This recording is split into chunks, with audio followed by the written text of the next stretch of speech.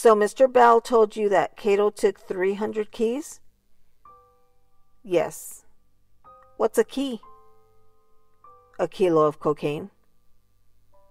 So 300 kilograms? Yes. And Mr. Nunnery, this is in 2003, correct? Yes. At this point, you'd been dealing drugs since you were a young man? Yes. Based on your expertise, how much would 300 kilograms of cocaine be worth in 2003? Around 4.5 million. And you said Mr. Bell was offering money to carry out this contract? Yes. And how much did he offer? He said that they were offering him 200,000, and if I find somebody that we would split the money. He would give me 100,000 and he would keep 100,000. So how did you leave it with Mr. Bell? I told him I try to find somebody. I got somebody in mind. And what did you do next? I think I called the bar and told him I wanted to talk to him about something. How long after the conversation with Mr. Bell did you call Mr. Span? As soon as I left. And you said you called Mr. Span and said you wanted to talk to him about something? Yes. Did you talk about this on the telephone? No. Why not? Because I don't normally talk about criminal activity on the telephone. Or murder. Especially not murder. Did you meet with Mr. Span? Yes. Where did you meet with him? I think at my apartment on Laramie. Laramie and Maple? Yes. Now, out of the two houses, was Laramie and Maple where you spent more time, or did you spend more time at Spalding? Laramie and Maple. And who do you recall was present for this meeting? Fufat, Pierre, and Labar. And did you meet inside the apartment on Laramie? No, outside in my backyard. Could you describe your backyard to the ladies and gentlemen of the jury? My garage was tore down, so I had the white rocks in the back, so you could park 4 cars in the backyard. The whole backyard was filled with the rocks. Did you have a fence in the back too? Well, on the sides, but not across the back. So you could pull in the back? Yes. And you said you met in the back on the gravel? Yes. And so what did you discuss with yourself, Mr. Span, Pierre, and Fufat? Judge, I want to object on just foundation, Judge. Some time frame? All right. Should be discussed at least. Why don't you ask the witness about when this occurred? So, Mr. Nunnery, we're talking about the murder of Rudy Rangel, correct? Yeah. You testified earlier that Mr. Rangel was killed in June of 2003? Yes. Did this occur before Mr. Rangel was killed? Yes. Do you remember the exact date? I don't remember the exact date, but I would say maybe a month or a couple of weeks. Before the murder of Mr. Rangel? Yeah. Mr. Nunnery, if you would, tell us what you, Mr. Span, Pierre, and Fufat discussed. Well, I told him what Fred had just told me about it being a hit out on Kato, and I told him that I would give him $20,000 to carry out the hit. You told who you would give $20,000? Labar.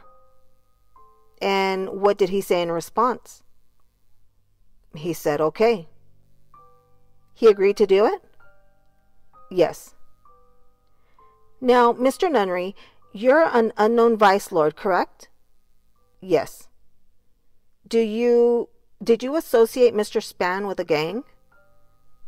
Yes. Which gang? Four Corner Hustlers. So a different gang than you? Yes. So as an unknown vice lord, why were you going outside your gang for such a serious crime? So that it wouldn't tie back to me. Mr. Nunnery, I want to shift gears for a moment. Talk about another person who I think you know goes by the nickname Black. Yes. Do you know that person? Yes. Do you know that person's real name? John Coleman. Do you know if that person goes by any other names? Marcus Ware. If I could have the government computer, please? Mr. Nunnery, I've put up on the screen what's marked as Government's Exhibit 102. Do you recognize that person? Yes. Who's that? That's Black. Mr. Coleman? Yes. So how did you know Mr. Coleman? I met him probably around 92 or 93. He was messing with my sister. He dated your sister? Yeah. Would you describe Mr. Coleman as a friend of yours? Yeah. Did you have an understanding if Mr. Coleman was in a gang? Yes. Which gang? Conservative Vice Lords. Now, at a certain point, did you bring Mr. Coleman into this plot to kill Kato that we've been discussing? Yes. Why did you bring Mr. Coleman into this plot? Because Mr. Coleman hung out at the car wash that Kato always went to. So prior to Mr. Bell talking to you, you knew who Kato was? Yes. And did you know Kato hung out at the car wash? Yes. And you knew Mr. Coleman spent time at the car wash? Yes. So did you meet with Mr. Coleman about this? Yes. Where did you meet with him? On Roosevelt in California.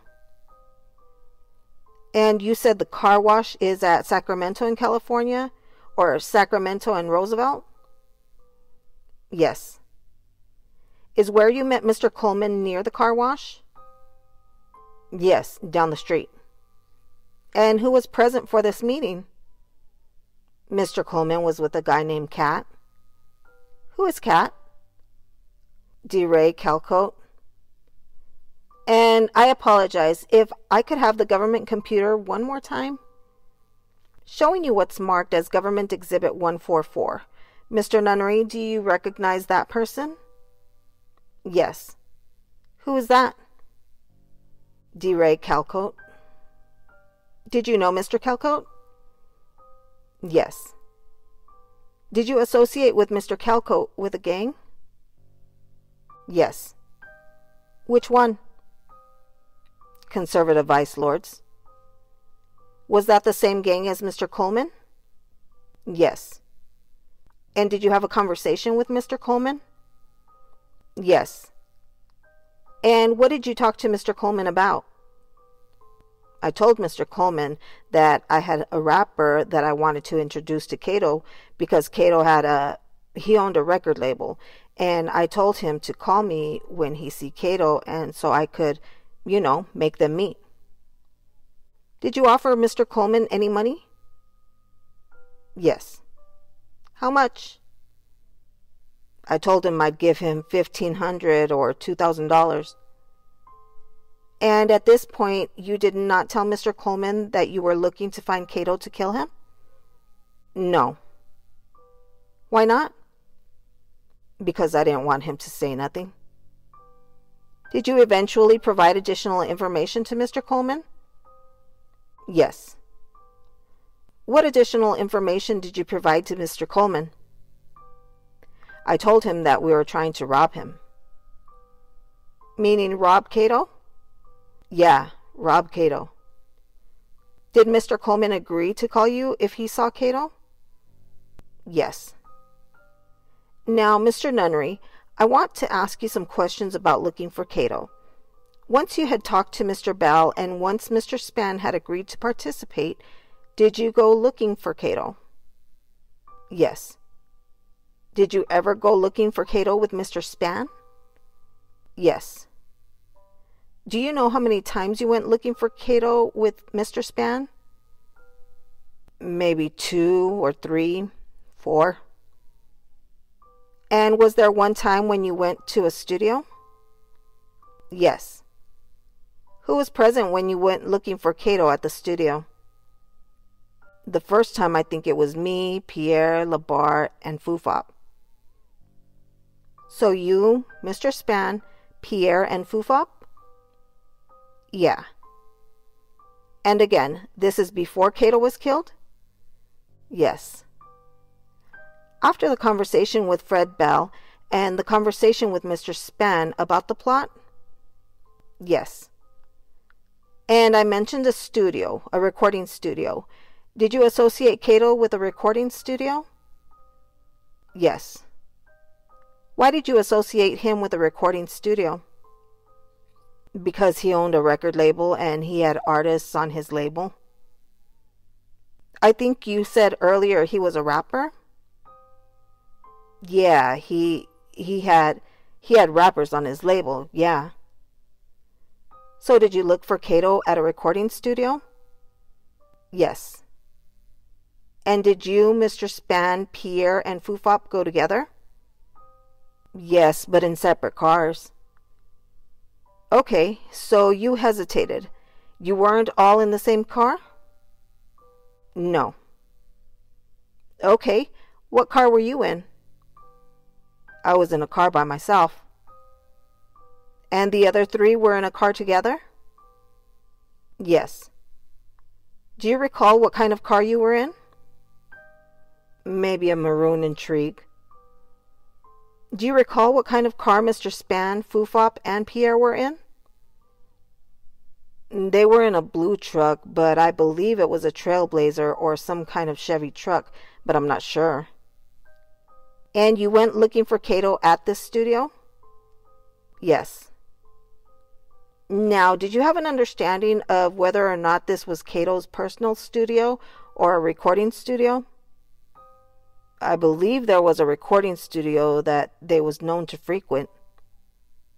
What did the building look like? It was a nondescript, I believe 1 story, looked like an office building maybe. Did you drive to the studio separately? Yes.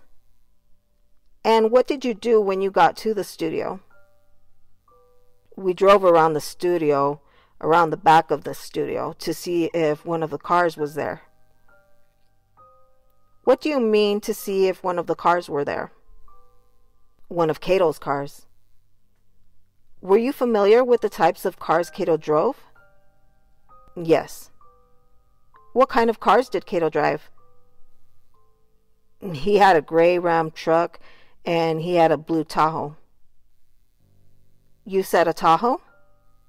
Yeah. Did you see any of those cars there that evening? Yeah, I think we saw the Tahoe there that night. And so what did you do?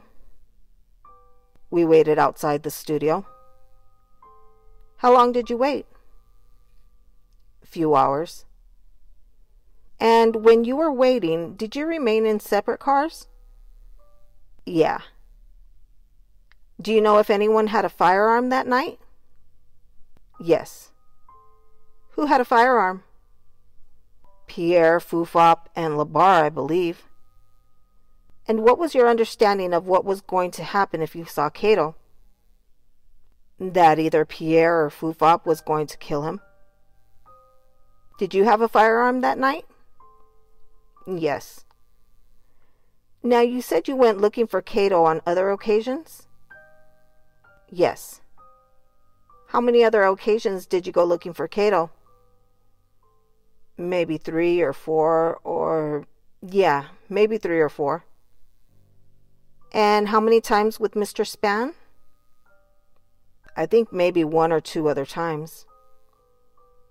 And did you always go to the studio, or did you look for Kato in other places? Yeah, either the studio or the car wash. And that's the car wash on Sacramento and Roosevelt? Yes. Do you know if Mr. Span ever went looking for Kato without you?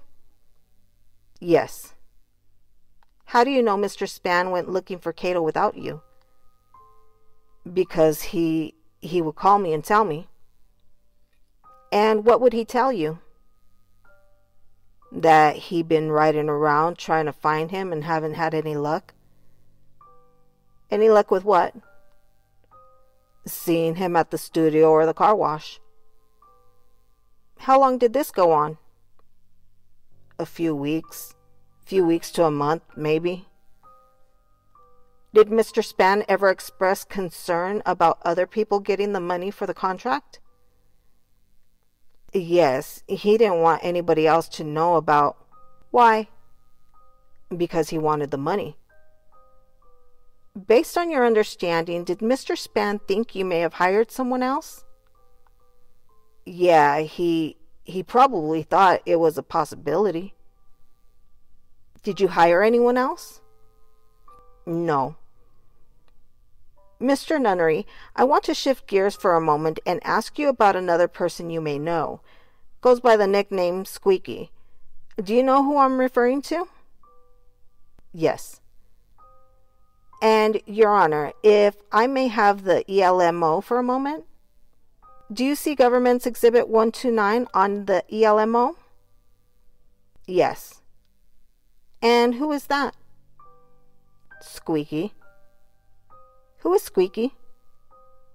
One of LeBar's friends, Donnell Simmons. His name is Donnell Simmons? Yes.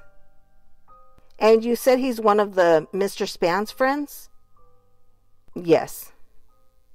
Do you know if Squeaky is associated with a gang? Yes. Which gang? Four Corner Hustlers. At a certain point, did Squeaky become involved in this plot to kill Kato? Yes. Did you get him involved in the plot? No. Who did? LeBar. How did that happen? He told me that he had somebody else that might be able to take care of it and asked me to meet him behind Squeaky's house. So did you meet Mr. Span behind Squeaky's house? Yes. And I know it's hard to remember these dates, but approximately when was that? A couple of weeks, probably, before Kato was killed. Was it after you went looking for Kato with Fufat, Pierre, and Mr. Span at the recording studio? Yes. And you said you went to Squeaky's house? Yes. Where was Squeaky's house? On Monroe and Keeler. And who was present for this meeting at Squeaky's house? Me, Squeaky, LeBar. And I'm sorry, you were still answering. I think Pierre might have been with LeBar, but I'm not sure. And do you recall if you met inside Squeaky's house or outside? Outside. We actually met on Madison behind Squeaky's house because it's a vacant lot behind his house. So he could walk out the back and just walk through the vacant lot, and we parked on Madison, the next block. So you met on Madison, but you said Squeaky lived near Monroe and Keeler? Yes, which is the next block over. Madison and Monroe are just one separated? Yeah. What did Mr. Span say to you about Squeaky? He told me that he was one of his guys and he could get the job done. What did you understand him to mean when he said he could get the job done? That he could kill Kato. Did you discuss you, Mr. Span, and Squeaky where you should be looking for Kato? Yes. What did you discuss? That we would be looking for him at the car wash or the recording studio. Now, did you show Squeaky where Kato hung out? Not at that moment, but we later met up on another day, or it might have been that day. Okay, So after that meeting, you met up? Yes. Who met up? Me, Squeaky, and I think I was with Black that time. So not Mr. Span? Nah. So it's you, Mr. Coleman, and Squeaky? Yes. And you were all together in one car? Yes. What kind of car were you in? We were in a rental car. I can't recall. I believe it was a Grand Prix, or it was some kind of Pontiac. And where did you go? We rode up to the recording studio, then we went to the car wash, and we saw Kato's truck at the car wash. You saw Kato's truck at the car wash? Yes. What was the point of going to the recording studio and going to the car wash on this day? To see if we saw Kato. And you said you did see one of his cars? Yes. And what did you do when you saw one of his cars? We parked across the street and waited to see if he was coming back to get it. What was across the street? A vacant lot. How long did you wait? Couple hours. Did you see Kato? No. Did you or anyone else in the car have a gun? Yes. Who had a gun? Squeaky had a gun and I had a gun. So did you eventually leave? Yes.